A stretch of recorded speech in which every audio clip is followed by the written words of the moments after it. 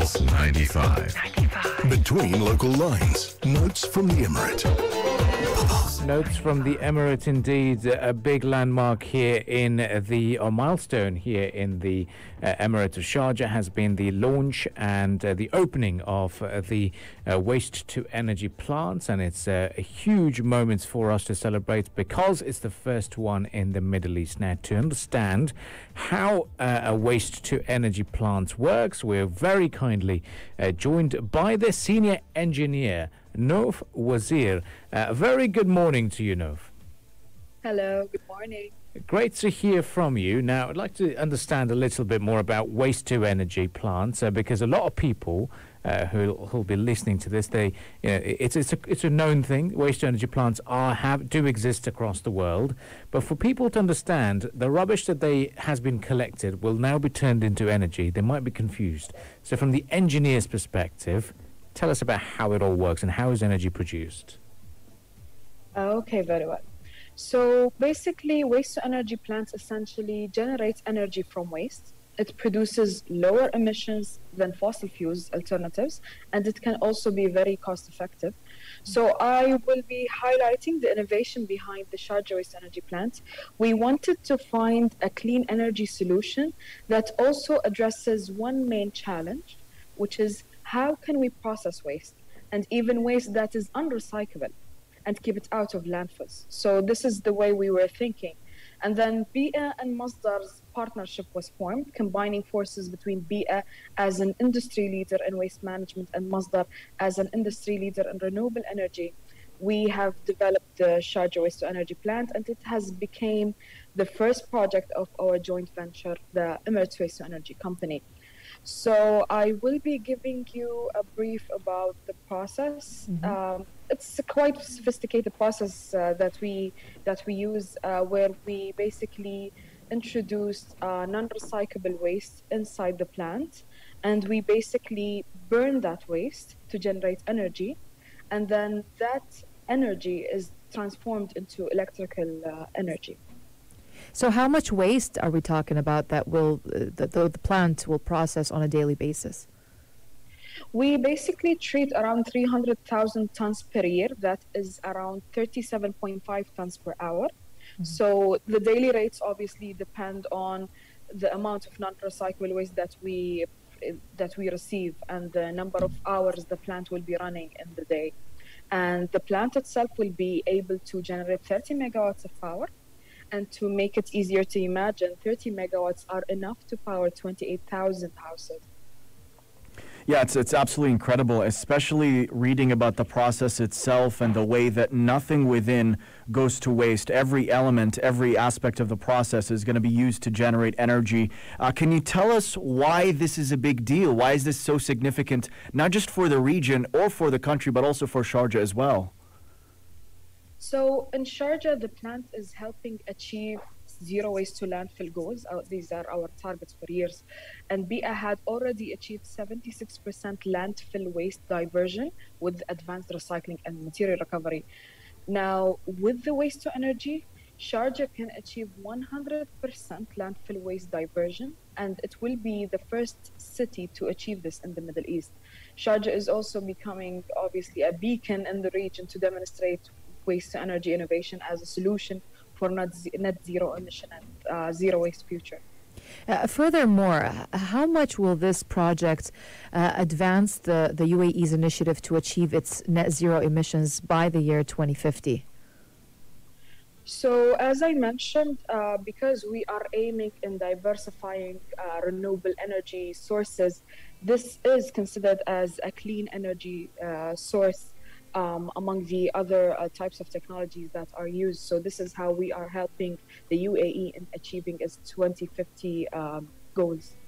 I want to touch upon the educational elements. How does this, the creation of this plant now going to be translated to the young ones? Will you be running school tours? Are you going to go to different schools and talking to them about managing waste? Because now for a lot of people, this is going to sort of remind them to think, the rubbish that I've just collected in my own house can be used instead of just dumping it in a recycle bin and then let BIA handle it. Now I can see where it goes. Yeah, definitely, definitely. So, be a group that the partner that is the waste management pioneer and the partner in UAE's Emirates Waste to Energy Partnership has several community initiatives to encourage recycling. For example, our بيئة تنظيف waste recycling, waste collection, sorry, department specializes in providing door-to-door awareness sessions, and our BIA education company is part of our group's business, also provides community engagement programs, training and development, as well as rewards for individuals and companies that champion sustainable causes. Now, in terms of the community, BIA education is also educating students and communities through various interactive educational programs, as well as contests and rewards to incentivize recycling and managing waste. What about us as individuals who are listening to you right now? How can we establish new habits, daily habits that can actually contribute to excelling this project furthermore? So I think the main message would be to know the value, to understand that the, the importance of the proper use of our resources and using them as much as we can. Like, I don't know if you heard about the concept of the 3 R's of waste management. It's reduce, reuse, recycle. So we need to use our resources as much as we can, and if we cannot, we should recycle them. What I would, the message we always like to give is the importance of recycling and the proper disposal of waste. And Alia, just looking through your resume, you're such an inspiring figure, and you've done so much in this field as well. Can you tell us some more about where you hope we will be moving forward in the future, where the technology is heading, and how you're driving this change that the country is heading towards? Yes, so waste to energy is just the start, and our Sharjah waste to energy power plant is the first, but it definitely will not be the last one. And after the establishment of our Sharjah waste to energy, it became easier for us and for everyone to realize that it's not a difficult thing to achieve, and this concept can be replicated across the Emirates and the region itself. And it does not just stop at waste to energy. We are also researching and developing more projects that are related to waste to energy and the proper disposal of waste. So, yes. And in order for us to reach those lofty goals as well, we need more people like you with a passion for this sector, energy as well. How did you acquire this passion, and what would you tell younger people who want to make that impact and that change in the country? I have always been a curious person. I always love to ask questions and understand how processes happen and all these details. So it was extremely interesting to study engineering and then to work at such an inspirational organization. I remember when I was in my college days, I always heard about BIA, and I would tell my friends I have to get a job there. And it was like a dream coming true, to be honest, to be part of this amazing team that achieved so much in so little time, to be honest. Yes. No, rightly so. And I think for us in the UAE, when we first saw the press release about the plans of building this plant, everyone was very excited. So finally, just to conclude, now that the whole project is complete, it's been a while since it was being built. It was planned in 2018, and now we see it in front of our own very eyes. As an engineer, how proud of you of seeing this building, and to what extent can we see more energy produced from this particular plant? So definitely it's like a dream coming true, because we faced a lot of challenges, to be very honest and transparent with you. This being the first of its kind in the Arab region has caused us a lot of challenges along the way. So seeing this moment, the opening ceremony was just it was very emotional for me, to be honest.